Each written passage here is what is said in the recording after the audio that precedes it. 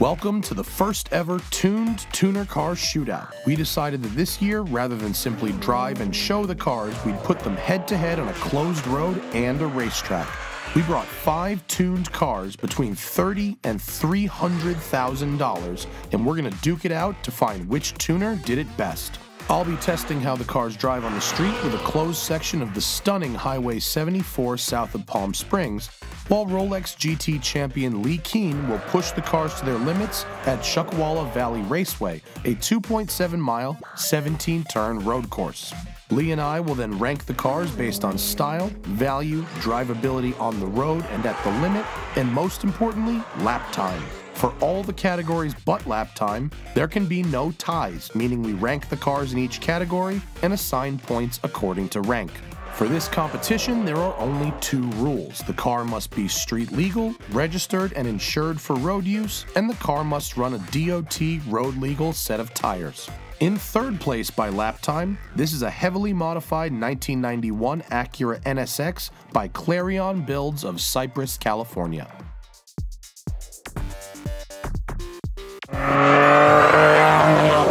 The Acura NSX is one of the most iconic sports cars of the 1990s. Its basic philosophy of being a stylish, taut exotic that provided daily usability was so successful, the car was barely changed over a 15-year production run. Clarion Builds has taken this 91 NSX and completely transformed it from a rough commuter to this stunning showstopper. It's got a custom AEM exhaust, staggered 18 and 19-inch Volk wheels with super sport tires, and a StopTech 6-piston big brake kit at all 4 corners. It's suspended by KW Variant 3 coilovers. It's also got a full suite of electronics, including surround cameras, recovered seats and dash, new carpeting, and of course, a kick-ass Clarion stereo.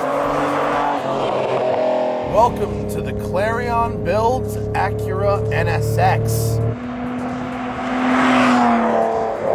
With, believe it or not, 230,000 miles on the chassis.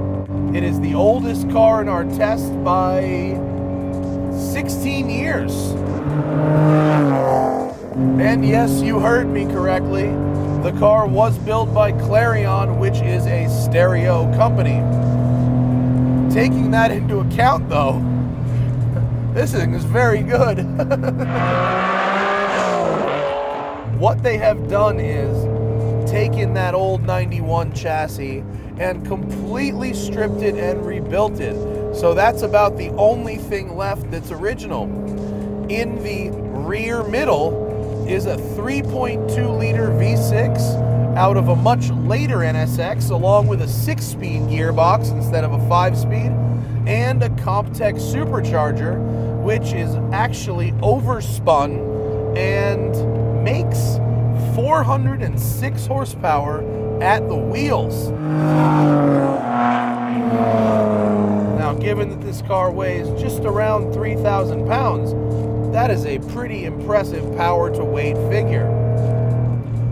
And it delivers that power in a lovely manner.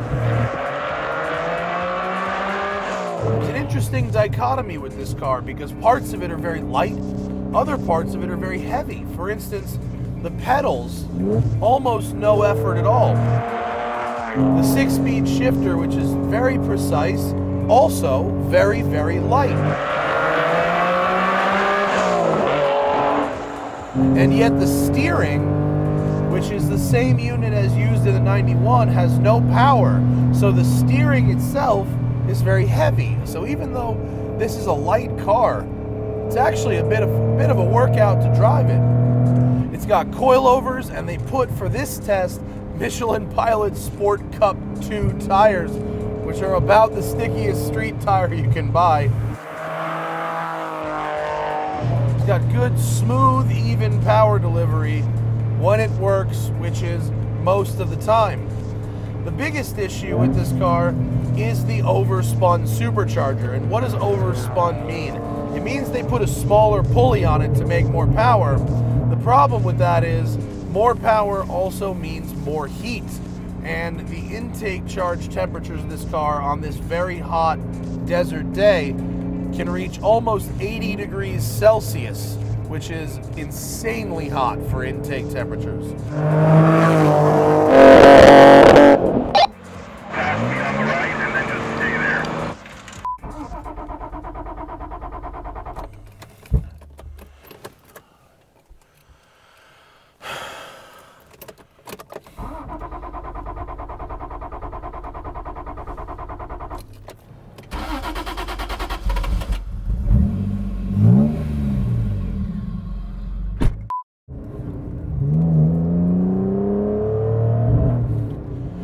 Car is not happy, breaking up. Oh boy. Well, it's pretty, I will give them that. One might even argue the prettiest car here. The Lamborghini blue paint, the wheels, it all looks right. It all looks good. It all feels very cohesive until you realize that in the search for horsepower, they've made it not run as good as it used to. I drove this car before.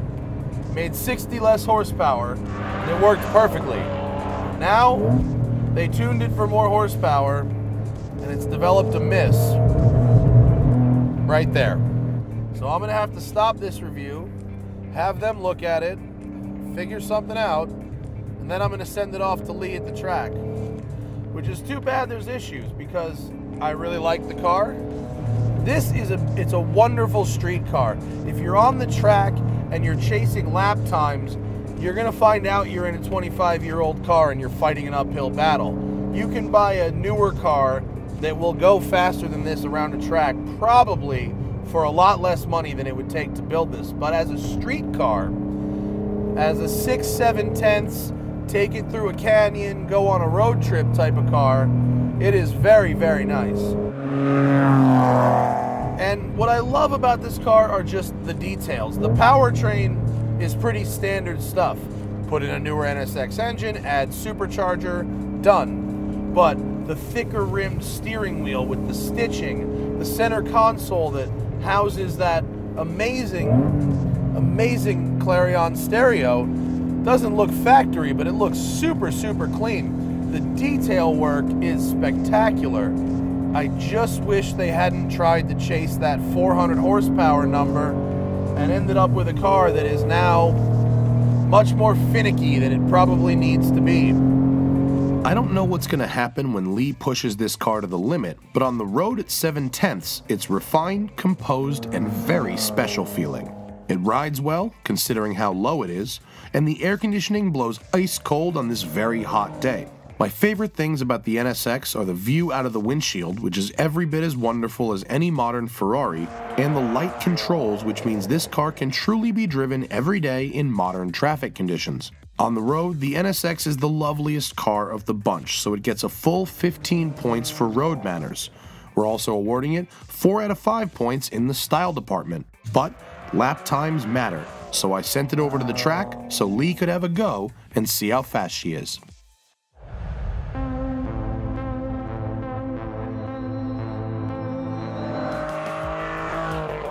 The NSX was the most challenging car to drive. This car requires a lot of driver skill. It asks a lot from you, and you have to treat it with respect. A lot of feel from the steering. The front will do whatever you want it to, and that's where you could get into trouble. It treated you when you did everything right, and it punished you when you didn't do something right, for sure. The chassis is really nice, mid-engine platform, nice power, the supercharged engine. You have an old school feel with no power steering, but then you have the sharpness and responsive of a new car. So there's a fine line there, and as long as you're careful, you can have a lot of fun with it.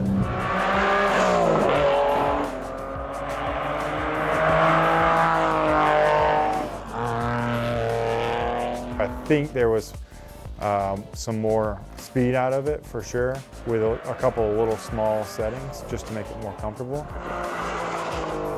The car is a really nice street car. I would say it's much more of a street car than a track car.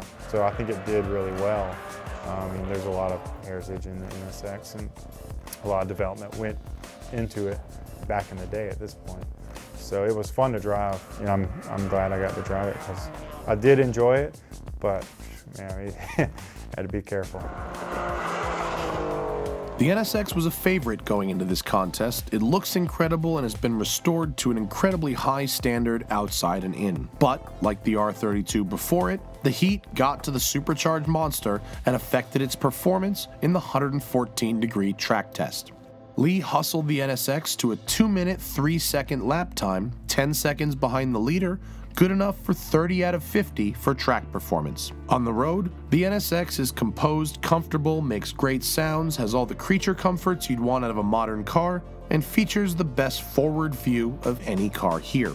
At 6/10, it's amazing, which is why it earned top marks on the road drive, 15 points. At the track, Lee found it difficult to control at the limit, which, combined with frequent trips into limp mode, means it only gets 3 points for drivability on track, last in the category. We gave it 4 out of 5 for style because just look at it.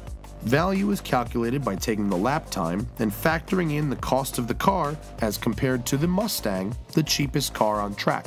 The Mustang's price and lap time was the baseline. Every car after that was judged on how much more it cost and how many seconds faster it went than the Mustang. It only gets 6 out of 15 points for value because it was a very expensive build and it only went 2 seconds quicker than our slowest car. We realized that a lot of the resources in the build went to things other than speed, but at a track test, that's the way it goes. The Clarion Builds NSX finished the Tuner Shootout with a total of 58 points out of a possible 100, second behind the Maximum Motorsports Mustang, and bumping the HPA Golf R32 down into third place. And to their credit, they've since fixed the hot weather performance issue of the NSX, and it's back on the road turning heads.